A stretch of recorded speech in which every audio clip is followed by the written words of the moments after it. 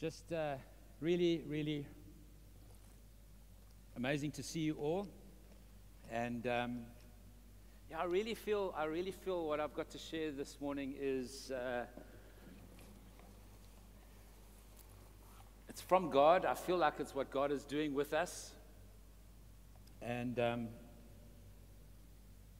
don't know, in some measure, I feel like it's the culmination of what God is wanting to be forming in us and doing in us as men over this year. And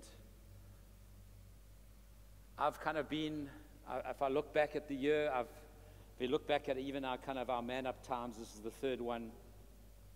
The first one we spoke about taking responsibility out of the garden, and how men as under God are meant to take responsibility and not blame Eve and not blame others and not keep quiet, but to talk up for truth and to stand up and to take ownership and to stand on the head of the serpent.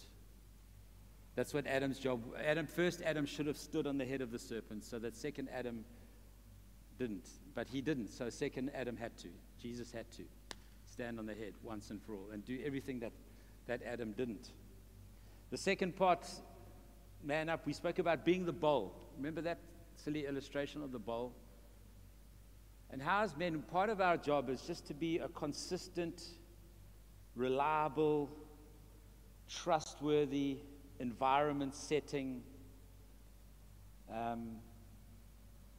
space where we create a space for people to be who they're called to be.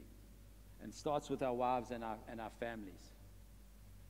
And the way we lead, the way men are heads of their homes, is like a bowl from underneath, not from on top. You don't cap the family, you don't cap your wife.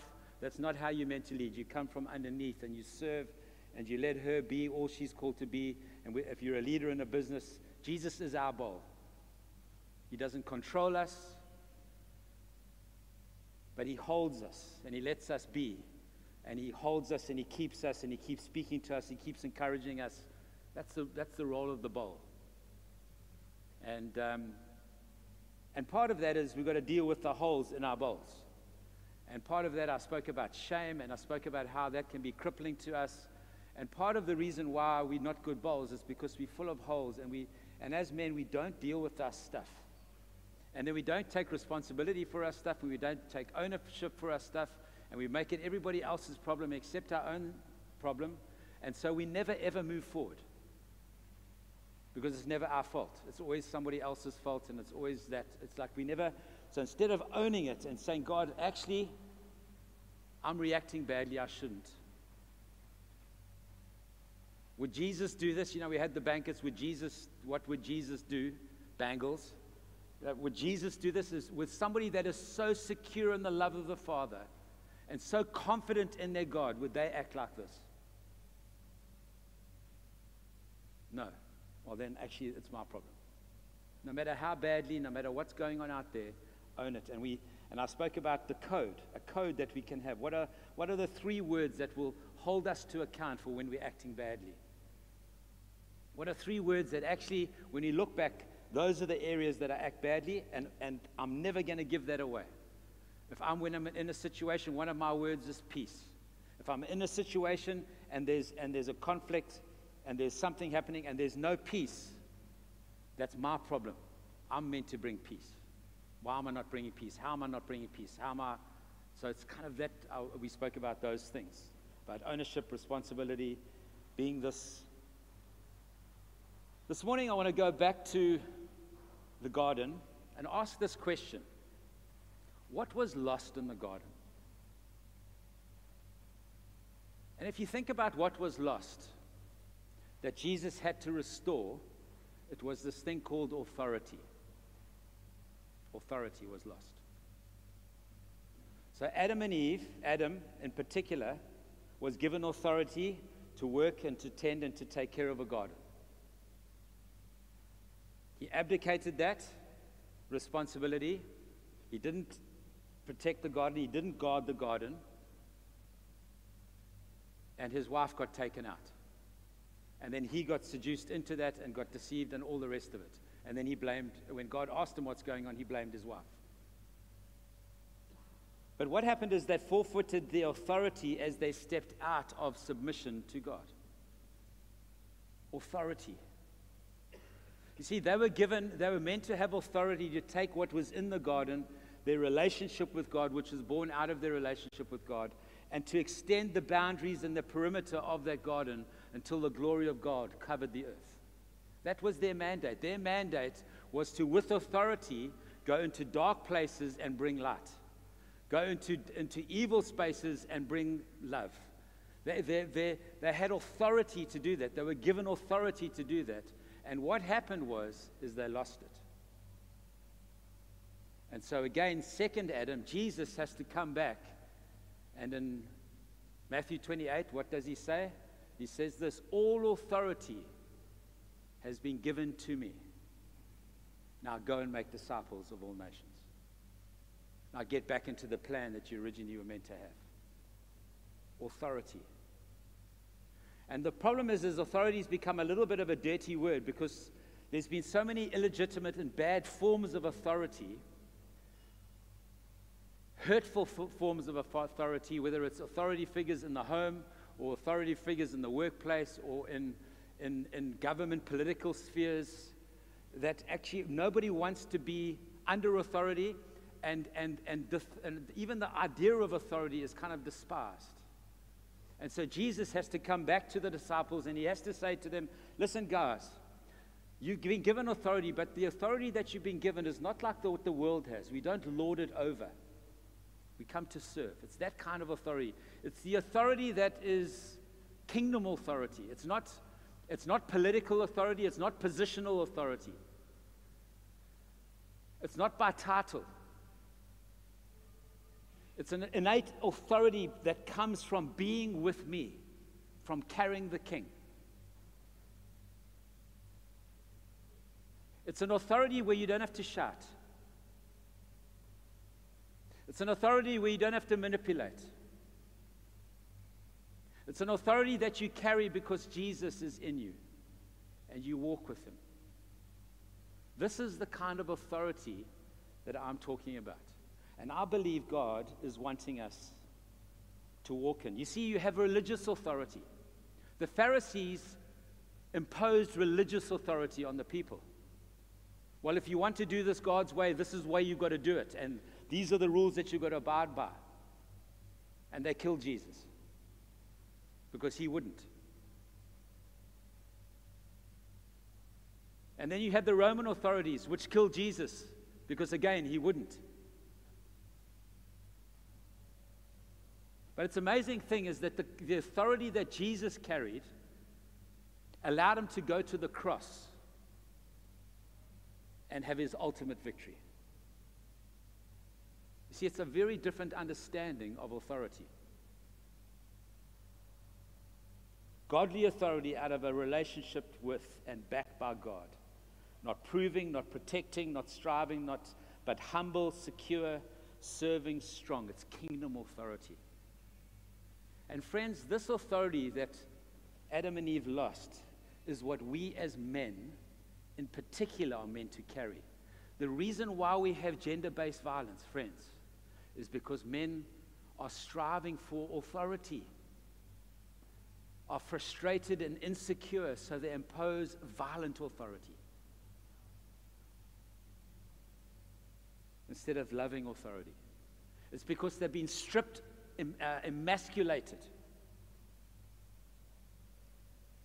Now we've got to be reformed and retaught what it means to be a man and to carry legitimate authority. Friends, the kingdom of God is about authority. That's why it's called a king and a kingdom. It's about the release of authority. It's about the carrying of authority. Your kingdom come, your will be done on earth as it is in heaven. That is about the release of authority on earth as it is in heaven. To get things done. To shift environments. It's the kind of authority that I think I read stories of Smith Wigglesworth sitting on a train. He was an old school healing evangelist. He'd walk into a train, sit in a train booth, and without saying anything, the people in the booth would start confessing and repenting. It's because he so carried the authority of the kingdom that the revelation of Jesus started coming to people. See, this kind of authority, you don't even have to say anything. The presence of God opens the way. But this kind of authority, when you do speak, people listen. All of us, every single one of us, need to be growing in authority. Growing in authority. You know, friends, you don't need, isn't it incredible? God just needed one man, Jesus, under the authority of heaven to change everything. Think of it.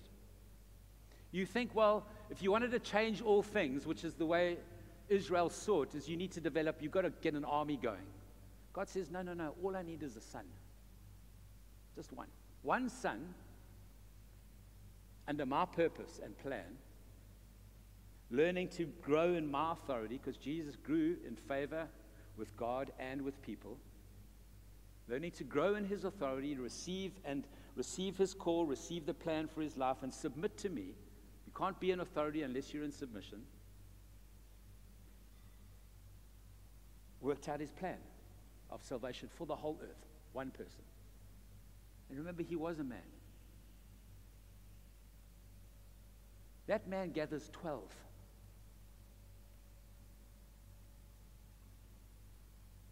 And then leaves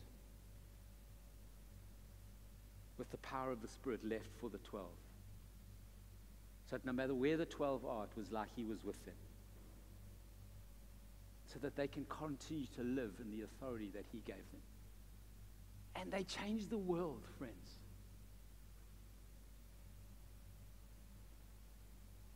If Jesus only needed 12 to change the world, why do we need more? That's why Jesus is not looking for big churches, he's looking for big people. And when I say big people, people who know who they are and whose they are, that know how to live in the authority that they've been given. This is an unbelievably powerful concept. Matthew chapter 16, verse 18 says this, I tell you that you are Peter, and on this rock I will build my church, and the gates of Hades will not overcome it. I will give you the keys of the kingdom of heaven. See, the authority that the church carries, the gates of hell cannot stop it, friends. That is the church advancing. It has authority. Light has authority over darkness. Keys, you've been given the authority, the keys of the kingdom to unlock. What about Matthew 11, verse 28? By what authority are you doing these things? They asked Jesus. Who gave you the authority to do this? Jesus was one that taught not like the others. He talked like one who had authority. What does that look like? And Jesus gives you himself so that you can do the same. The problem is we don't believe it. We know it, but there's a gap between knowing it. The problem is we've been into too many sermons and we've listened to too many people talk, but we've had no life change in our hearts. We don't believe it. We don't believe it. And so we don't live in the authority that actually God has given us. I'm telling you guys, God is putting men and women, but men for this context, into different contexts, into different places, into schools and into government. Unless you're carrying authority, you'll not change that school or place that you're in. He's putting you there because you carry kingdom authority. You don't have to scream, shout, manipulate, be political, and get people to vote for you and all those things. You carry it. You are it. This is what I'm talking about today. All authority has been given to you.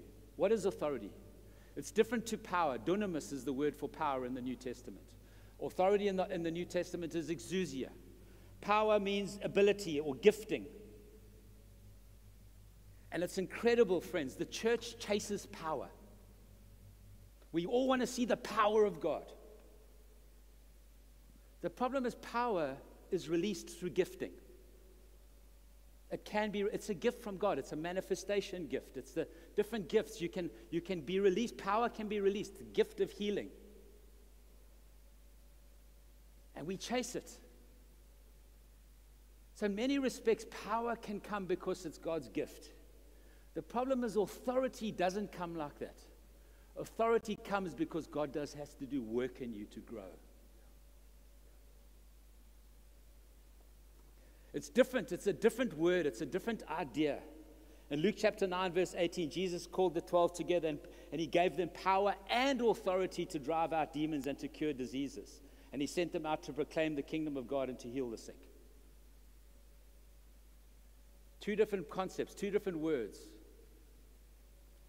If the church could just chase authority and give themselves to the processes of God so that we could walk in authority, I'm saying my greatest prayer right now, God, I want to increase in authority. Show me, teach me. Moses is a prime example. Imagine all the issues Moses had to deal with. He was rejected by his parents and put into a basket to go down. Not rejected, but saved. But you know what? As a boy growing up, hey, listen, mom and dad didn't really like me, didn't really love me. Had to grow up in Pharaoh's home. Grows up in Pharaoh's home. His mom is his nanny. She starts to speak to him, hey, listen, well, maybe I'm somebody. And then he comes and he uses illegitimate authority and kills somebody. Because he thinks he's somebody growing up in Sarah's home. And God says, no, listen, but that's not the kind of authority I want to give you, bud. You don't get your authority from Pharaoh. We do not get our authority from politicians. The kingdom of God feels nothing for politicians and their antics. The kingdom of God is bigger. I'm saying this profoundly. I wish I would just remind myself of it every now and again because I get so frustrated.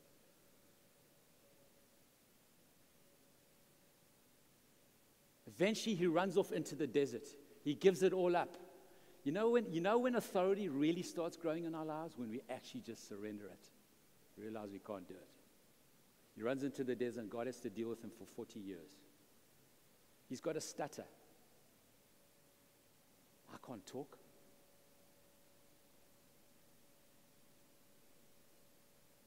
He sees a bush.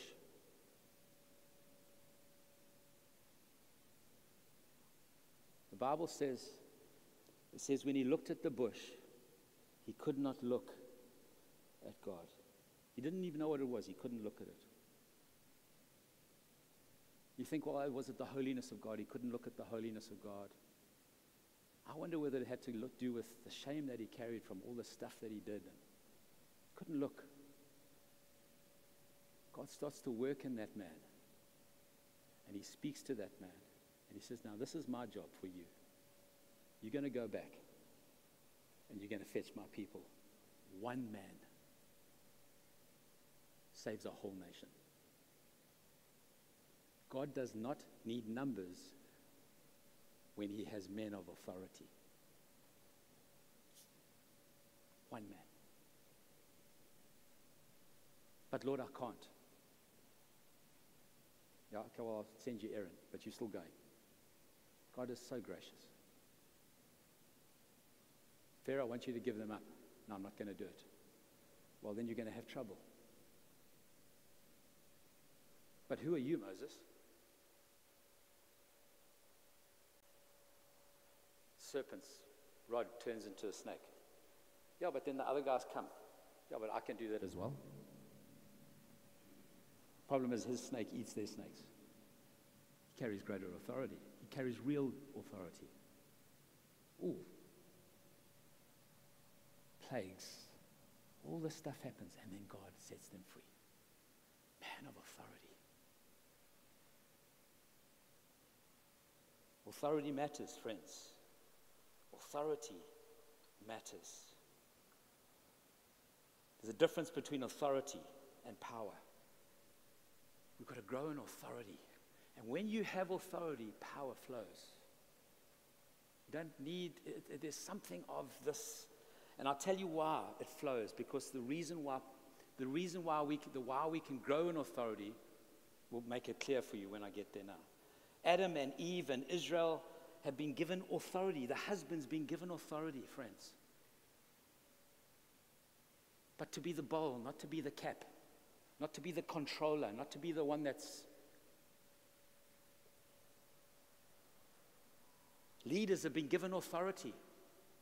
In Titus, it says this, 2 verse 15, it says, then these are the things you should teach, encourage, and rebuke with all authority. Do not let anybody despise you, Titus. Authority is given.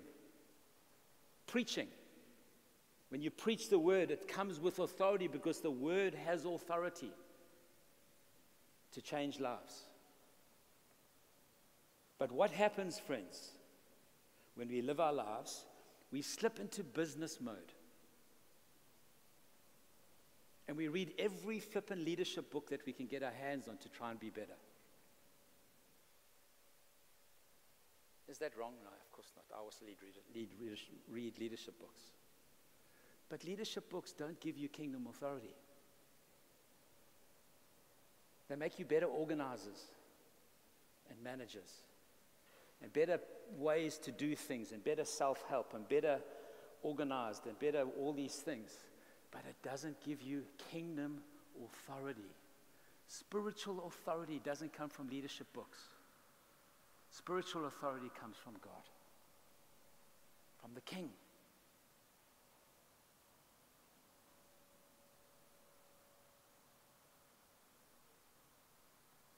When we're called to be ambassadors of the kingdom, you don't need a leadership. You don't need John Maxwell's latest book. To be an ambassador of the kingdom and to stand before Pharaoh, John Maxwell not going to help you, friends.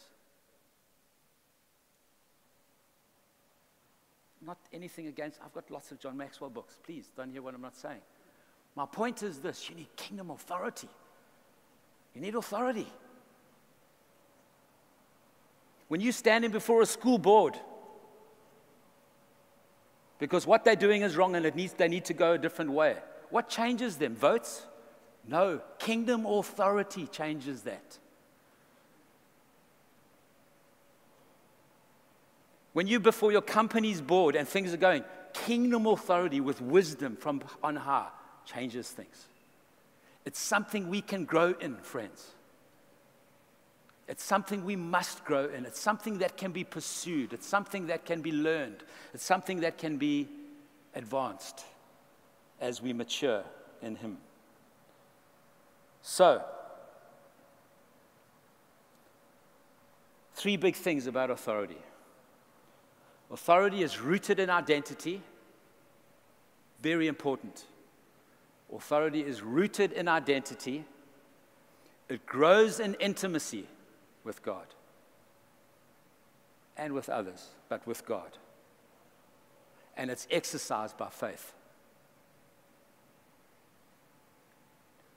Kingdom authority is rooted in identity, it grows in intimacy, and it is exercised in faith.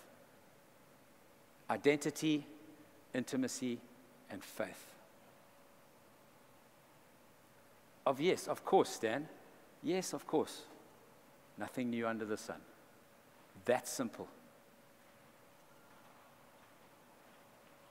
Identity, intimacy, and faith.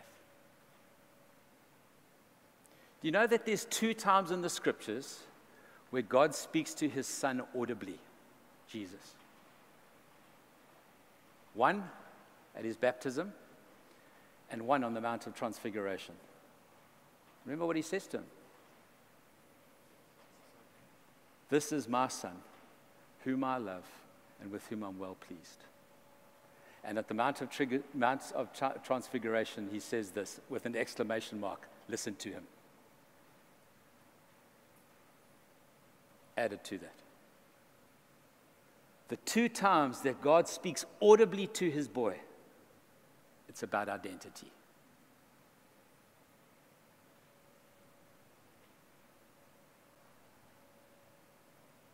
The reason why Jesus walked in the authority that He walked in as a man was because He knew His Father loved Him.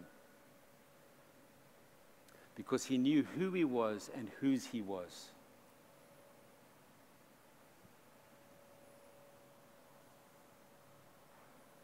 How do you know if you're rooted in your identity? Good question. And we go through it all the time. It's called the testing loop. It's called the revelation and testing loop. God speaks to us and then it gets tested. God speaks to us and then it gets tested. God speaks to us, this is my son whom I love and when I'm well pleased, and he takes you into a desert. If you are the son, make the stones bread. Testing loop. We all go through it. And most of the testing is in a desert time. It's in a tough time. It's a dark time.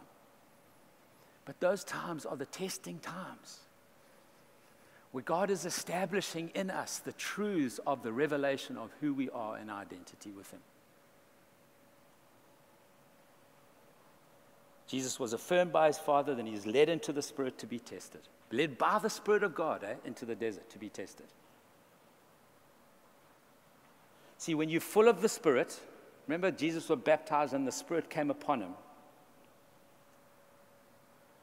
And then he's led into the desert and his identity is tested. Full of the Spirit plus a strong identity equals news about him spread everywhere. In Luke chapter 4. So it's like full of the Spirit, identity affirmed.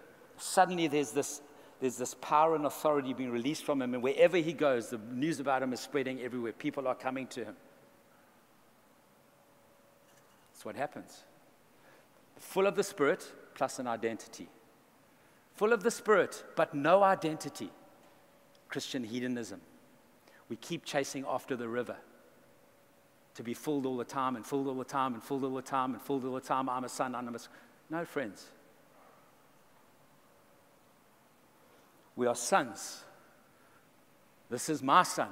You are my son, whom I love, and with whom I'm well pleased. Full of the Spirit, and news about him spread everywhere. That's us.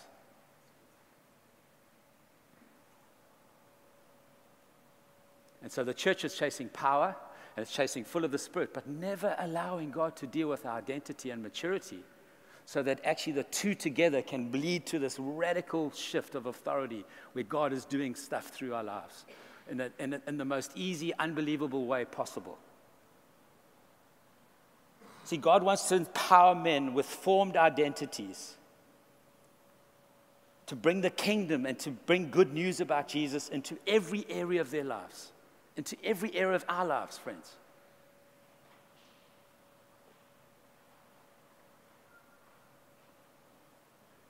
Identity. Isn't it incredible that Jesus commissions the 72, go out and do your thing. When the disciples cast out demons, they were thrilled and they said to Jesus, hey, even the demons submit to your name. Jesus celebrated them. Hey, wonderful. But then he says to them, but don't rejoice that the spirits submit to you. Rejoice that your names are written in the book of life. That's wonderful, you walk, you're moving in power. But remember who you are. Remember where your name is. Don't ever lose where your name is. That power comes because your name's there. That power comes because of who you are. He wants them to rejoice in their identity, not in their ministry success. He wants them to never forget their identity. Famous text, Hebrews chapter 4. Approach God's grace with confidence so that we may receive mercy and grace to help us in our time of need. We know that one.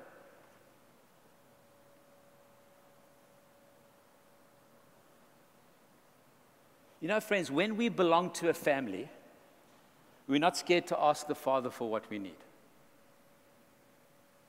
You know, visitors don't just come to, it's old illustration, visitors don't just come to your fridge and help themselves. What's there? Hey, what can I chow? Bit of cheese, half a block of cheese. Hey, leftover steak. Hey, sheepers, that looks like it's going to waste. No, that was supper for tonight. No, but anyway, we'll have it for breakfast. Kids, children, family, visitors.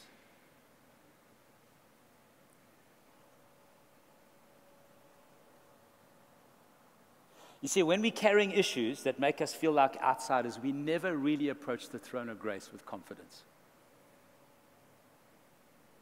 How confident are you at the throne of grace? Not just for your sin. Not just for your sin, for who you are.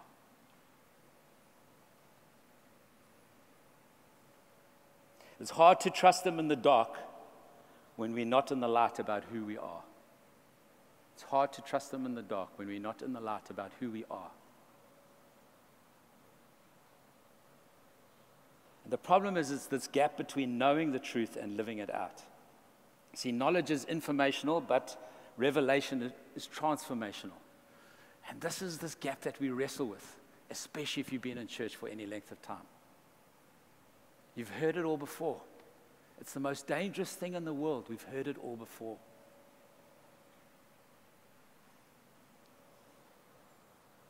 It's the gap between what we know and what has not yet been made to us, known to us by the Spirit of God.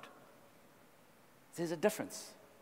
I know it, but has it been, is it revelation to you? Is it like, that actually it changes my life? It changes to revelation that leads to repentance, that leads to, oh my gosh, I can't be the same again. I've seen it.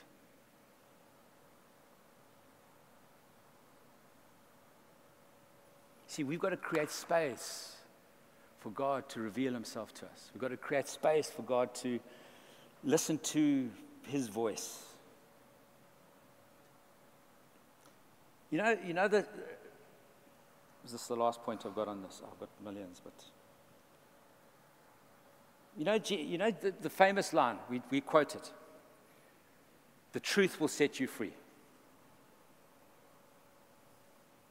You know that one, John chapter 8. So actually, all we need is the truth, and then the truth will set us free. You know the truth, and the truth will set you free. Why is it not setting us free? You know it. I know it. Why is it not setting me free? Why have I still got insecurities? Why do I still doubt the goodness of God? It's because we haven't read the line before. In John chapter 8, verse 31, it says this: to the Jews who had believed, Jesus said, if you hold to my teaching, you are really my disciples. Then you will know the truth, and the truth will set you free. That word hold, it's the same word in John chapter 15 as abide or remain. Same word. So he says, if you hold to my truth, if you hold to my teaching, if you abide in it, it means to stay or remain or live or dwell or abide, to be in a state that begins and continues, yet may or may not end or stop. That's from the dictionary that I had. It means to abide means to live in it. It means to stay in it. It means to constantly be in it. And then the truth will set you free. To just have it in your head and then gone, it's got to be constantly in your head, because your head loses it until it gets into your heart and it becomes revelation. We have that old saying, it's from your head to your heart. It's knowledge to revelation. That's the journey that I'm talking about here. To abide. To abide in Christ is to follow His example of life obedient to the will of God. That's what it means to abide. It means to follow His example in an obedient life to God. That's abiding. It's following it. It's holding. It's doing. It's what we have to do with our issues of our identity. I've got 3 basic lies that we believe, but I'm going to move on to intimacy. Let me just give you the 3 basic lies so that 3 basic lies that we believe. And I think this is true because it's kind of experientially, it's certainly my life and those that I've ministered to. The people-pleasing lie. My value is dependent on whether people like me. The performance lie. The issue of my value is dependent on my performance. Friends, at some stage, you've got to disconnect your doing from your being. You've got to disconnect the call of God of your life from your value. Even if you're a failure, you're still valuable in God's eyes. And we cannot compute that. We cannot get to the place where we surrender the fact that actually I am valuable in God's eyes before I do anything. It's the performance lie. And so we constantly strive in nice Christian ways, spirit-filled ways. And it never really gets into our hearts that I'm valued by God. This is my son, whom I love and with whom I'm well pleased. And then the control lie, the people-pleasing lie, the performance lie, and the control lie. The issue of my value is dependent on whether I can remain in control, even as a leader. If anybody's told you that you're controlling, it's because you are. No, it's not you. It's our reasons. No, it's not me. It's not. It's never me. It's all these people. It's just a perception. No. What about getting to the Father and saying, you know what, hey, Lord, just maybe I am.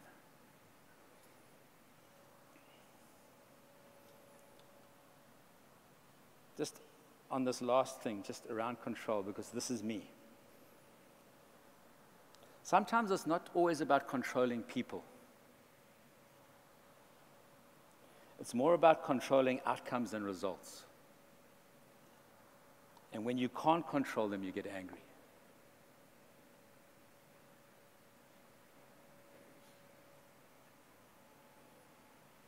Can't control results. I can't control process. If I could get a missile, I would. I can't control process. I can't control F&B and the sale of a house. Both exude huge amounts of anger from my heart. Control issues. Which means, when I lose it, what do you lose? Authority. I give away my authority.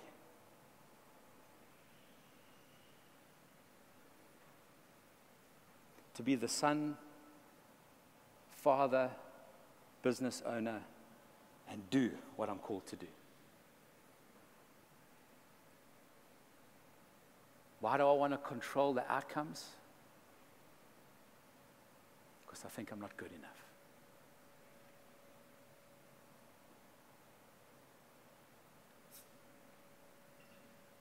Maybe that's you. That's true of me. What about intimacy? Jesus grows. You see, this thing grows in intimacy with God.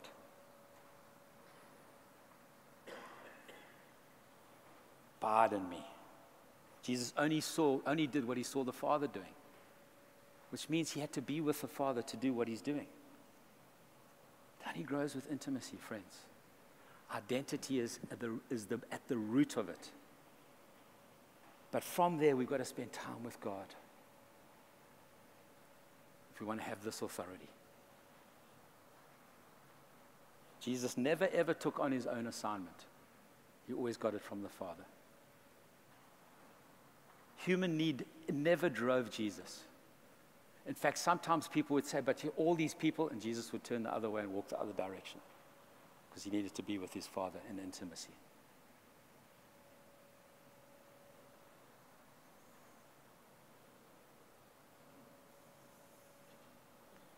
Jesus often withdrew to lonely places and prayed, Luke chapter 5, verse 16.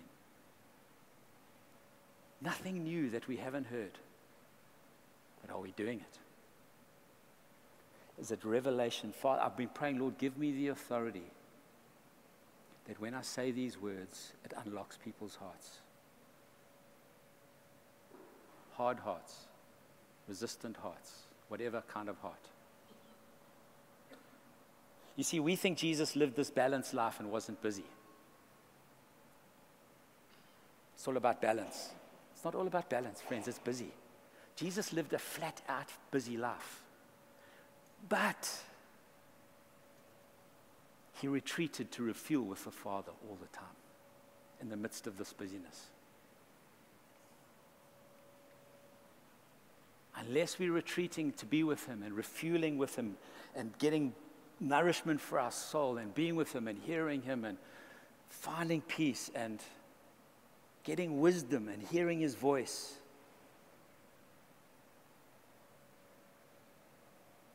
See, the authority that we carry is the heavenly authority of the Father.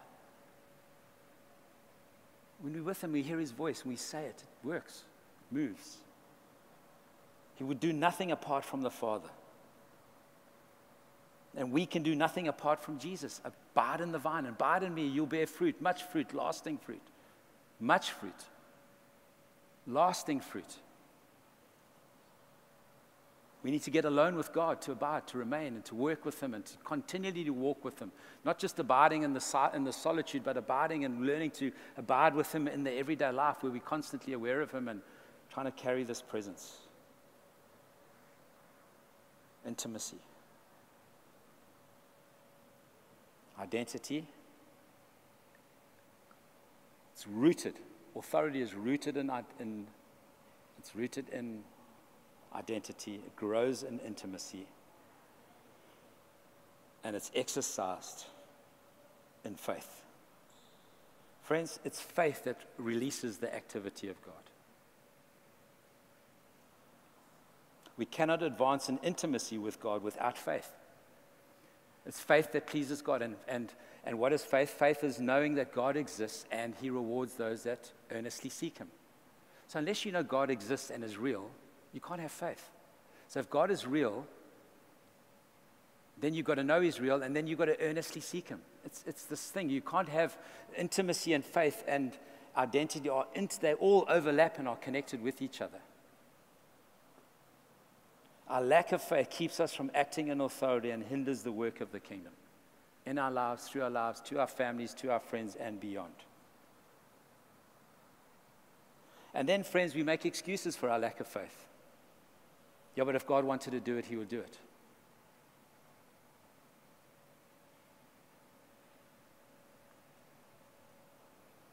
Whatever God wants will happen. Yeah. You see, friends, a version of the sovereignty of God that produces a passive faith may make us feel better about no results, but it won't help the kingdom advance. You see, if we put it all on God, then it completely takes us off the hook. And this idea of the sovereignty of God and this responsibility of man is a mystery. I don't think anybody will ever understand it. They have for centuries tried to figure this out. It's both at the same time, all the time. But we do need to play our part in that equation, which is have faith. And then allow God to do what he wants to do. And play his part. Honestly, friends, I'd rather trust God for the impossible and be disappointed than live in a fatalistic, faithless, content to see little happening. Faith. There is no honor in the kingdom of heaven for being a skeptic. If we want to live in authority, we cannot be skeptical all the time and cynical all the time. We've got to be full of faith, which means enthusiasm, which means actually we can do, which means actually, I was talking to Mark earlier. You know the faith that Jesus was asked Peter to do. He said, get out on the water. You know, the water was not a lake that was calm and serene. That he could just winds, storm, waves.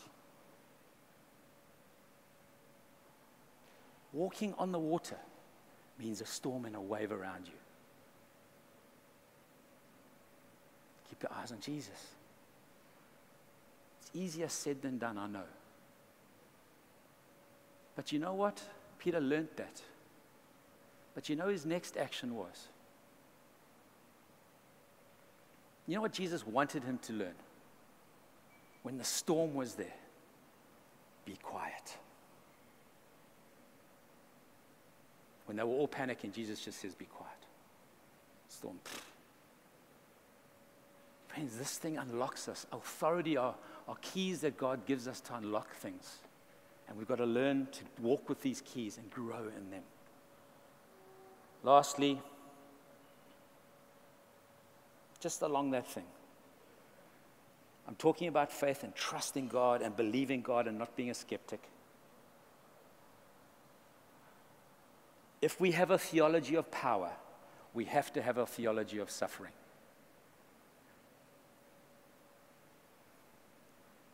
You have to have both. Because it doesn't always work out. And I don't know why. It's a mystery. But to have a theology of suffering without a theology of power is to completely pervert the Gospels. We've got to have both. Faith matters, and I'm responsible for developing my faith, just as I'm responsible for developing my intimacy and maturity in Christ and my identity with Him. And it's all three of those things, friends. Somehow, it seems to show, the scriptures seem to show Jesus growing in authority more and more and more. And so much of this faith often comes in the place of desperation. In the place of absolute desperation. You know why? Because it's until we're absolutely desperate that we really surrender to God. It's until we're absolutely desperate that we actually say, God, I give up. I can't do this.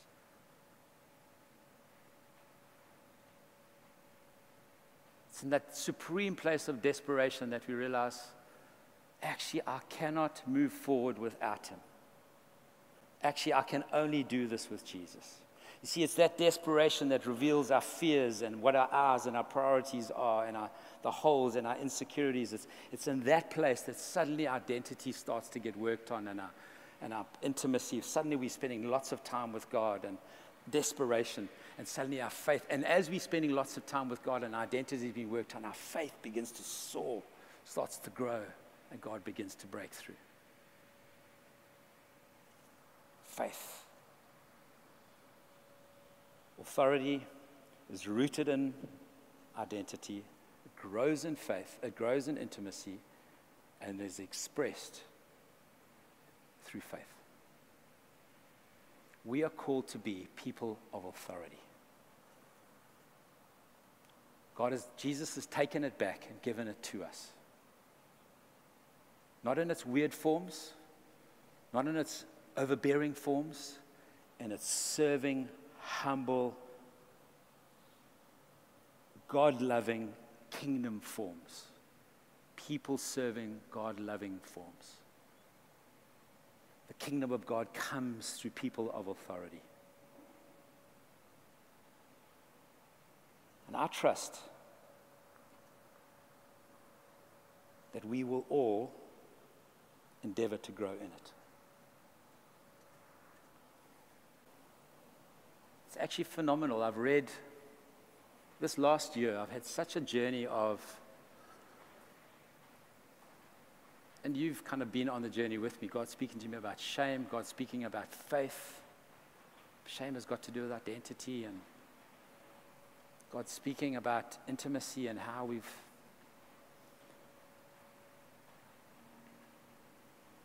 the things of the heaven, without being with God, that you don't unlock them.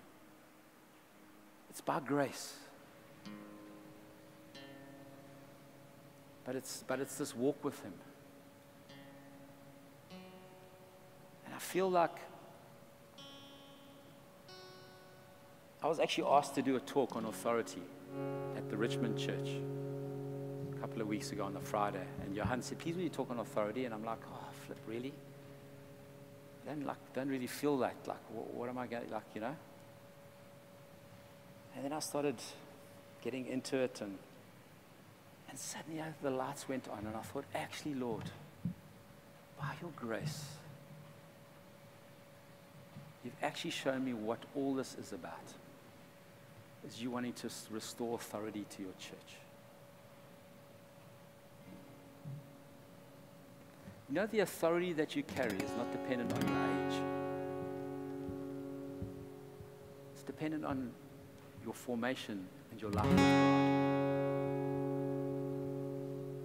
And we don't all have the same authority. We've got different forms of it and different things. I was saying to Mark earlier, imagine what he's going through now and wrestling through and trying to hold his head through and messing it up sometimes and blowing it other times, and then God speaking to him. And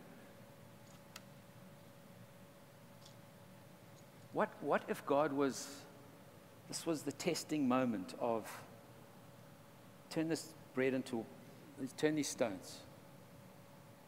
No. I only live by every word that comes from the mouth of the Father. I can, but I'm not. If you will just worship me, I'll give you everything. Jesus knew he was going to get everything anyway. Why would he take a shortcut?